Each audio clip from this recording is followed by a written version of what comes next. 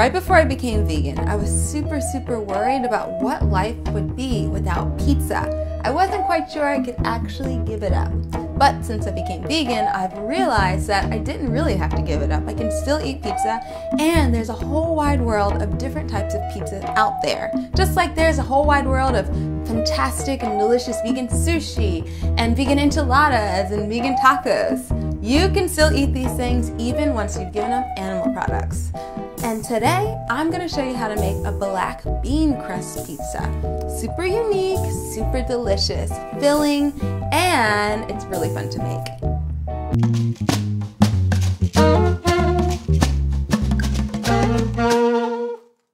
First things first, we need to start with our flax egg. Flax egg is some ground up flaxseed and a little bit of water, and that's going to thicken up and become gelatinous, and it's going to help hold that crust together. I'm going to let that sit while we blend the rest of the crust ingredients. So we're going to use my handy dandy food processor for this recipe, which I highly recommend having. Otherwise, I don't even know how you would make this. So we're going to add some black beans. These are from a can. I just rinsed them off in this colander ahead of time. 2 cans in here. And along with that, we're gonna blend up some garlic. So this is 3 cloves. I'm not gonna add all of it. I'm gonna do about half. The rest of that garlic I'm going to save for our tomato sauce. And we're gonna add some nutritional yeast to give it that nutty and cheesy flavor. Got a little bit of sea salt here. And lastly, we can add that flax egg that we whipped up before. See how thick it is now? Cool, so that's our crust. I'm gonna put my lid on and blend it until it's nice and smooth. Now we've got our nice batter for the crust. All I have to do is spread it out onto my baking sheet, which I lined with parchment paper. Now I recommend using parchment paper because nothing is going to stick to it. Get it all out onto the baking sheet, and then you spread it till it's circular shape, square, rectangle, octagon, any shape you want it to be, but make sure that it's about just under 1/2 of an inch thick. When you bake it, it's going to thin out a little bit more. You don't want it to be too thin either, because then it won't hold together as well when you take it off the sheet. Looks pretty, right? So this is going to go in my oven now. I'm gonna leave it in there for about 15-20 minutes. Let's work on our tomato sauce now. I'm gonna turn on my stove, get the saucepan ready, or sauce pot. Saucepan or sauce pot? I don't know. Get it ready, whatever it is. Then I'm gonna add a little bit of oil in there, followed by our garlic. We're gonna let that sort of saute for a couple seconds. Just make sure you don't let it burn. I'm gonna have to turn my heat down to double check. I love to see it when it just like cooks and sautes and gets its frying. Looks so good. All right, so as soon as you see it starting to get a little golden color, you can add your tomato sauce. I'm just using a can of plain tomato sauce. If you don't want to make your own, you can just buy pizza sauce or marinara sauce, whatever you like. It always pops a lot when you do this, because all the water and the tomato sauce and it hits the oil. It's always a mess, so I'm used to it now. I've got some fennel seeds here, some like an Italian spice blend. It's got basil and oregano and some other stuff in it, and some crushed chili flakes. So we're going to put a lid on it so that it doesn't make the rest of my kitchen filthy, popping. And then in the meantime, let's do our topping, which is going to be mushrooms. For our mushrooms, I've got a blend here of shiitake and these like white cap mushrooms. I forgot what they're called, but they're mushrooms, okay? So I'm going to thinly slice these and saute them with a little bit of oil and sea salt. Oh, I also just remember I've got some fresh rosemary that we can add. Doesn't look good? Nice and fresh. So let's chop this up.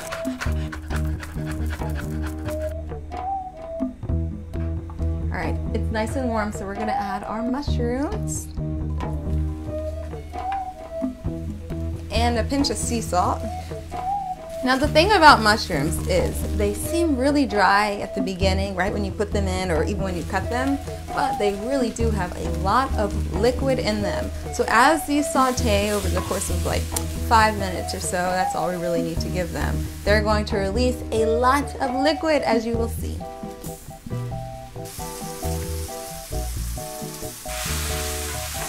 Our pizza crust is just about ready to be flipped, which I'll show you how to do.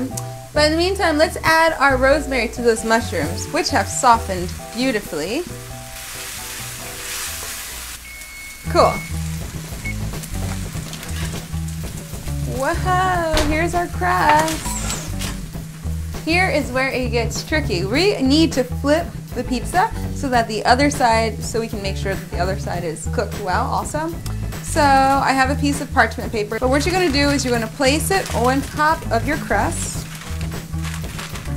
Then we need to place the other baking sheet over the top of it. That's good. Hold both of your baking dishes or baking sheets together with the pizza in the middle and just flip it. Okay?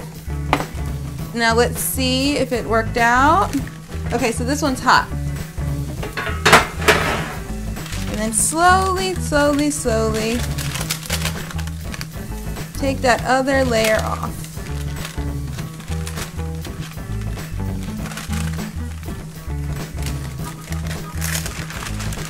And voila, it's like peeling off a sticker. But that's it. So now, ooh, it feels nice. Now I'm going to put it back in the oven for another 10 minutes or so, just so it's nice and firm, and then we're going to add our toppings. And now also my mushrooms are nice and soft. Ooh, they got a lot of good color in them. I'm going to turn this off. Our pizza's ready. Well, the crust is ready, so let's grab that out. Ooh, it looks good. I can see that I made it a little too thin right here in the middle. That'll be fine. It'll still taste delicious. But now you can see how much it thins out while it's baking, because all the liquid from the, the beans and everything is dried out. So make sure that you make it thick enough, like I said before, about a ½ an inch or just a little bit under ½ an inch thick. So now we can add our toppings. First thing I'm going to do before we do that though is add some more nutritional yeast to my sauce. I add nutritional yeast to everything, especially if it's, it needs like a cheesy flavor, because it has that amazing cheesy flavor. And it's actually quite healthy for you. I have a video on nutritional yeast in case you've never heard about it and you're interested. Check that video out too. So now I'm going to pour some of the sauce over the pizza. Basically, I'm just topping the pizza how you would top any pizza. Same thing. I love how this smells. The garlic in there and the tomato sauce and the herbs. Oh my god, I don't even want to put it back in the oven. I just want to eat it right now. I got some greens here. This is like baby kale and arugula. So I'm just going to throw this on as well. If you're making this in the summertime, you can put fresh basil on your pizza. Right now, it's the dead of winter, so I don't have fresh basil. But this will work. You see how pretty and beautiful it is? So now we must add our butternut squash that I roasted ahead of time. So I just thinly sliced it, roasted it with a little bit of sea salt and canola oil, and that's it. And by the way, I like to thinly slice it. I want all the textures to sort of, match. I don't want like big fat chunks of butternut squash on here. So just layer this on.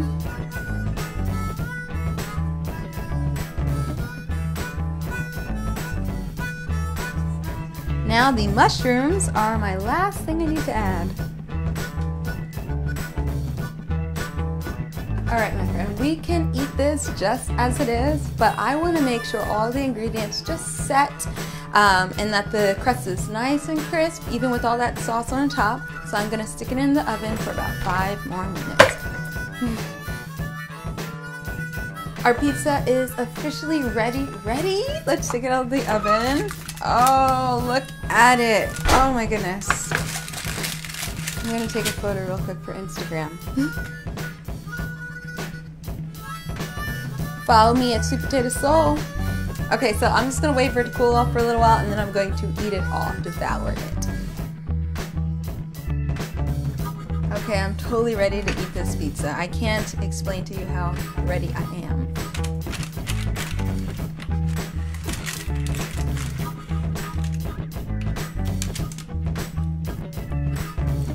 This is definitely a type of pizza that you're gonna need a fork to eat for most of it. Like this part by the crust, you can pick this up with your hand. Oh my God, so good. It's so delicious, so worth making. And you see, it's like the prettiest pizza you're ever going to make, right? So give this a try. Let me know how you like it. Also, let me know if you have a recipe for an interesting, unique, another gluten-free pizza that you like to make as a vegan. I know a lot of people make cauliflower crust pizza. I've done that also, replacing the egg for the flax egg. I don't know, I've only made this one in the cauliflower. So if you've got any other interesting ones, please share them in the comment section below. Also, if you got recipes for those and pictures, share those too. And if you do it on social media, make sure that you hashtag Sweet Potato Soul so I can find you. For this recipe, plus many, many more, make sure you visit my website, Sweet Potato Soul. And if you like this video and you want to see more, make sure you subscribe. See you next time.